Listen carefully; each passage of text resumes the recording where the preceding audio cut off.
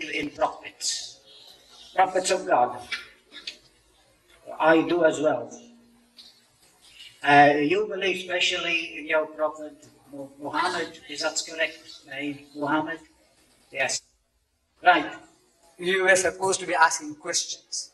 Yeah. You know, not acting as a public prosecutor, you know, what about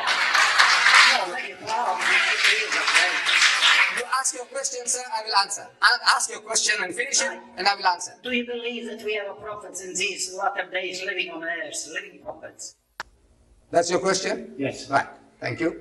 Go to the back if you have another question. I will answer that. I will answer that. We believe, I don't know, in the declaration that I made, there is no prophet after Muhammad. The last and final messenger of God is Muhammad. There shall be no prophet after him. He says, La Nabi Ba'di, there shall be no prophet after me. See, if a thing is complete, which we believe that the Quran is a complete guidance of God given to mankind. Once a thing is complete, anything you add to it is a monstrosity. This hand, yours and mine, perfect. God made it. Perfect. You can't add another finger, you can't add another thumb. You can't have 10 more fingers to improve your hand. Anything you add to this perfect hand is a monstrosity.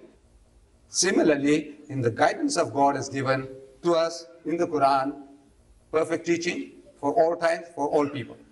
You can't add, a prophet means a person comes along now and he can change the law. If he's God's mouthpiece, now he has a right to tell you that now you can marry your own mother.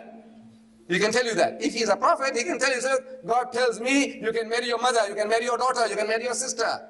Shh, he says, no, there shall be no prophet after Muhammad. That is what we believe. No prophet after him.